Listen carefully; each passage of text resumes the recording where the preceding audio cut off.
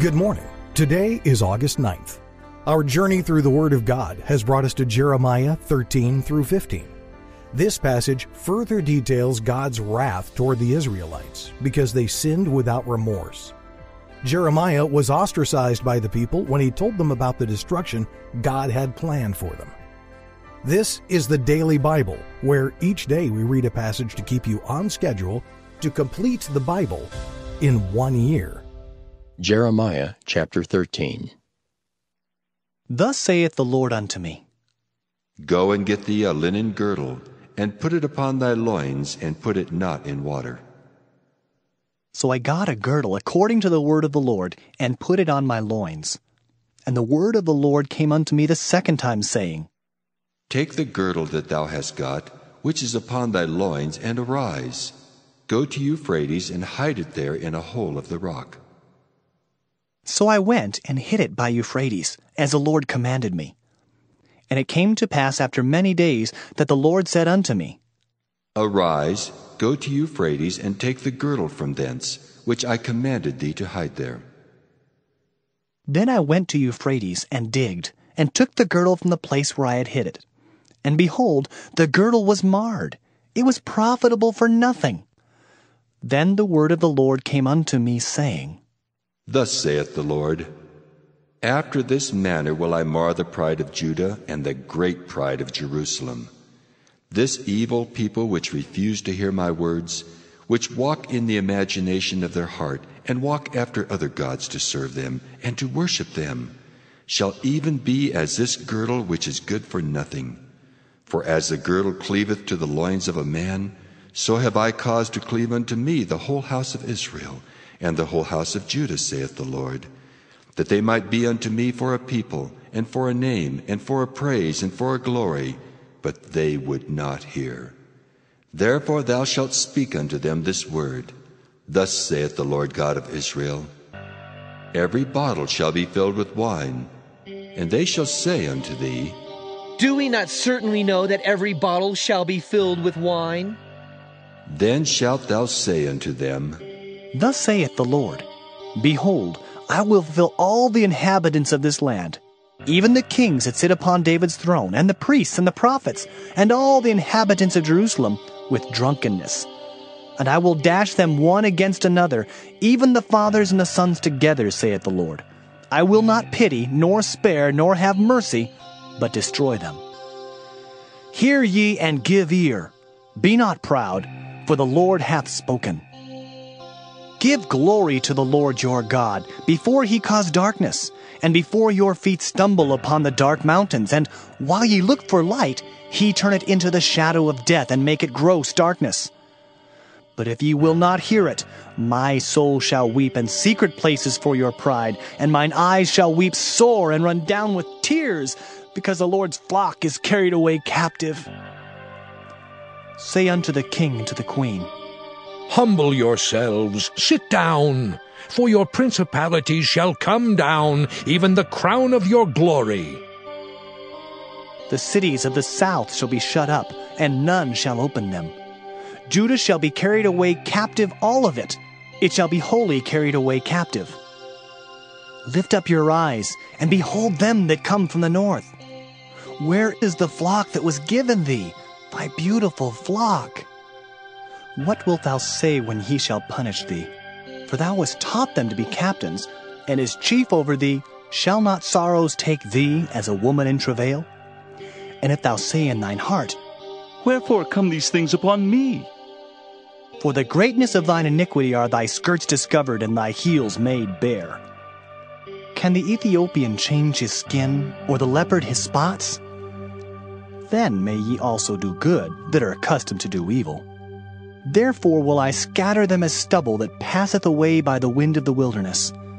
This is thy lot, the portion of thy measures from me, saith the Lord, because thou hast forgotten me and trusted in falsehood. Therefore will I discover thy skirts upon thy face, that thy shame may appear. I have seen thine adulteries and thy neighings, the lewdness of thy whoredom, and thine abominations on the hills and the fields. Woe unto thee, O Jerusalem! Wilt thou not be made clean? When shall it once be? Jeremiah chapter 14.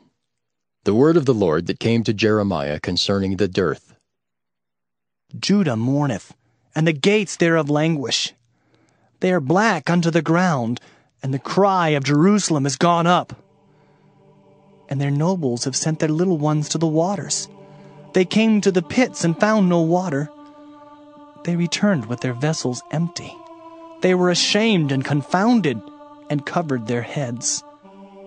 Because the ground is chapped, for there was no rain in the earth, the plowmen were ashamed, they covered their heads. Yea, the hind also calved in the field, and forsook it, because there was no grass. And the wild asses did stand in the high places. They snuffed up the wind like dragons. Their eyes did fail, because there was no grass.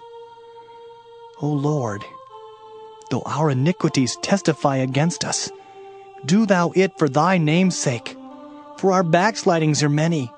We have sinned against thee.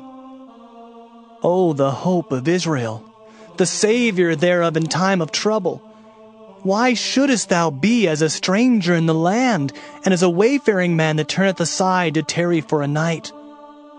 Why shouldest thou be as a man astonied, as a mighty man that cannot save? Yet thou, O Lord, art in the midst of us, and we are called by thy name. Leave us not. Thus saith the Lord unto this people, thus have they loved to wander. They have not refrained their feet. Therefore the Lord doth not accept them. He will now remember their iniquity and visit their sins. Then said the Lord unto me, Pray not for this people for their good. When they fast, I will not hear their cry. And when they offer burnt offering and an oblation, I will not accept them. But I will consume them by the sword, and by the famine, and by the pestilence. Then said I, Ah, Lord God, behold, the prophets say unto them, Ye shall not see the sword, neither shall ye have famine, but I will give you assured peace in this place. Then the Lord said unto me, The prophets prophesy lies in my name. I sent them not, neither have I commanded them, neither spake unto them.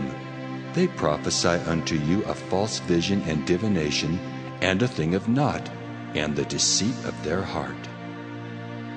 Therefore, thus saith the Lord concerning the prophets that prophesy in my name, and I sent them not. Yet they say, Sword and famine shall not be in this land. By sword and famine shall those prophets be consumed. And the people to whom they prophesy shall be cast out in the streets of Jerusalem, because of the famine and the sword. And they shall have none to bury them, their wives, nor their sons, nor their daughters. For I will pour their wickedness upon them. Therefore thou shalt say this word unto them, Let mine eyes run down with tears night and day, and let them not cease. For the virgin daughter of my people is broken with a great breach, with a very grievous blow. If I go forth into the field, then behold the slain with the sword. And if I enter into the city, then behold them that are sick with famine. Yea, both the prophet and the priest go about into a land that they know not. Hast thou utterly rejected Judah? Hath thy soul loathed Zion? Why hast thou smitten us, and there is no healing for us?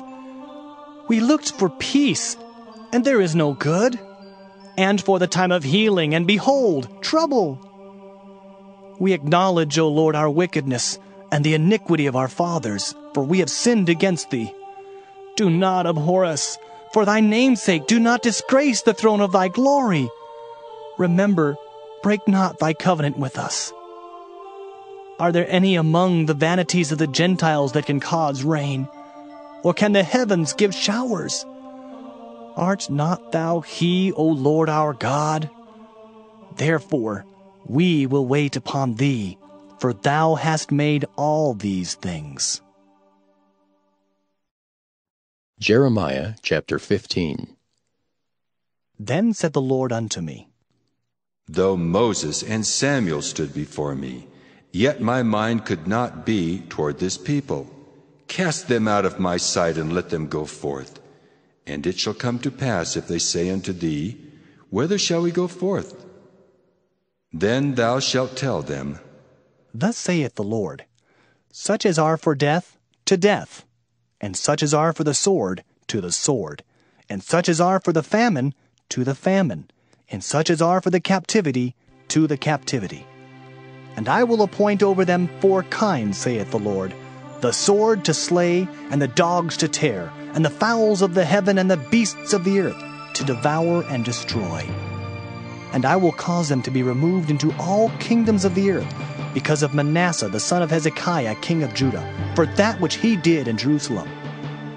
For who shall have pity upon thee, O Jerusalem? Or who shall bemoan thee?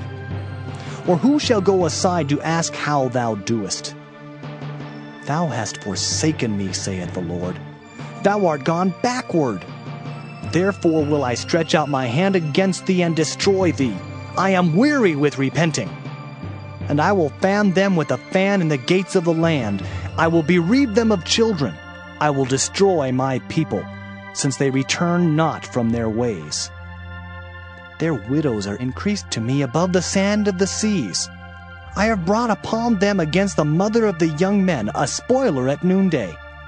I have caused him to fall upon it suddenly, and terrors upon the city.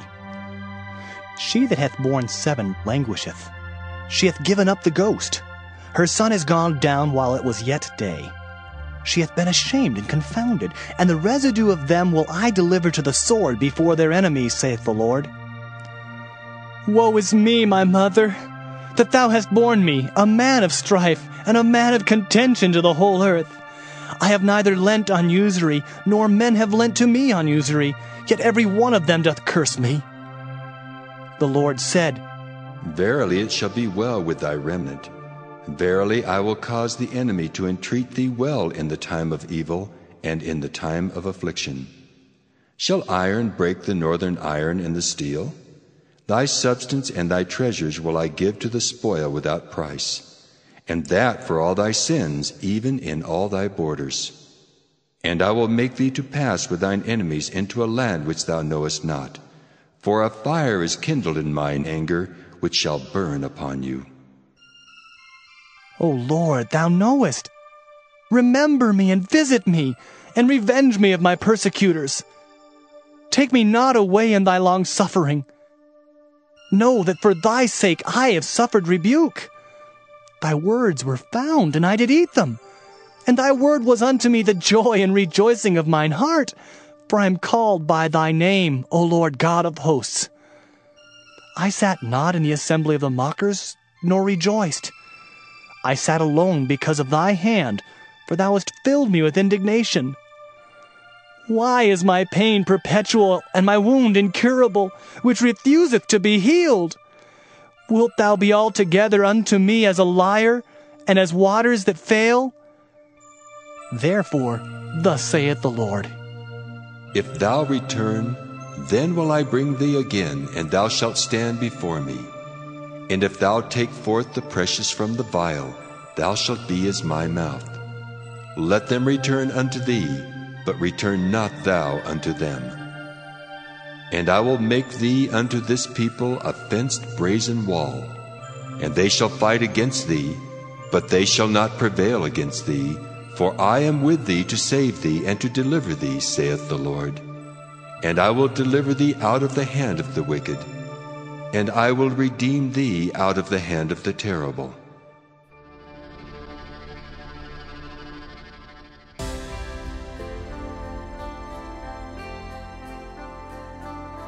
Thank you for listening to the Daily Bible. We'll be back tomorrow. Have a great day.